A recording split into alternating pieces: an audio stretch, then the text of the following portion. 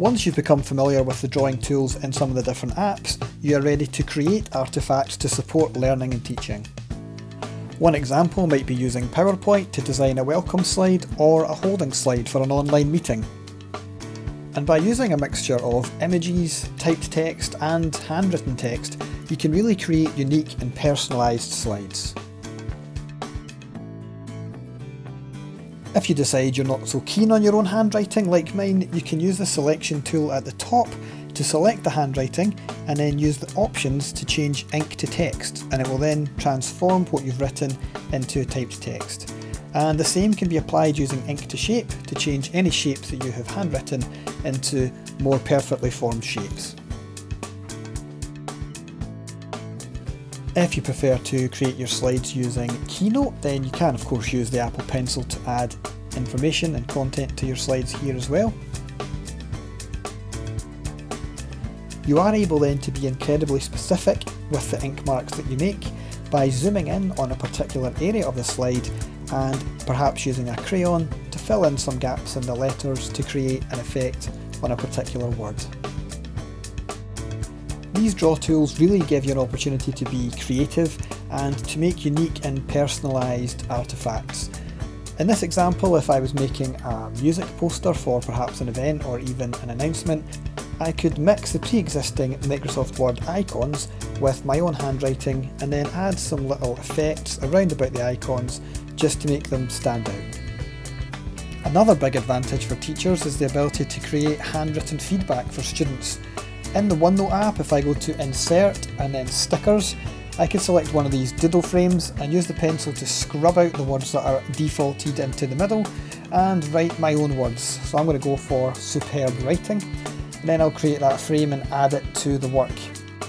I can then use the other stickers to create a 2 stars on a wish template, and I could then handwrite my specific feedback next to these icons. Adding handwritten feedback can add a human element to the feedback that you're given, which can be very important, especially if you're working in a remote or online environment. Another advantage is that I can then go in and highlight the specific examples of this student using the 5 senses so that they know exactly what the feedback I've written refers to. So for my second star, this student has used personification in the writing. I'm then going to go in with the highlighter pen and just highlight the examples that I was referring to when I picked out that as a good aspect of this writing. By using the draw tools along with the Apple Pencil, I can use a range of pens and highlighters as well as different colours to offer detailed and specific feedback in a way that feels a little bit more personal because it's handwritten. The Apple Pencil can also be great for when you need to write special or unique characters. So I'm back in the Pages app now, and I'm going to demonstrate how you could use it for equations. This could be really important if you were trying to make a resource about equations, or even if you're doing a screen record to try and talk a student through the steps involved. So by simply using the pen tool, I'm able to write down the steps involved in solving this equation. If I now tap on this drawing and tap on the paintbrush at the top, I can be given the option to animate this drawing. I can choose the duration and whether I want it to loop or not. And this can be important for trying to explain stages in a process or where there's crucial steps involved. If I then hit play, you'll see the different steps of the equation being solved one by one. You can then export this animated drawing to another app by tapping on the drawing and selecting Share at the top.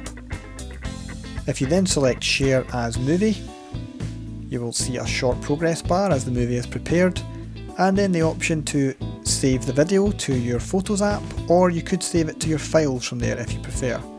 You could then add this animation to a presentation in Keynote or PowerPoint.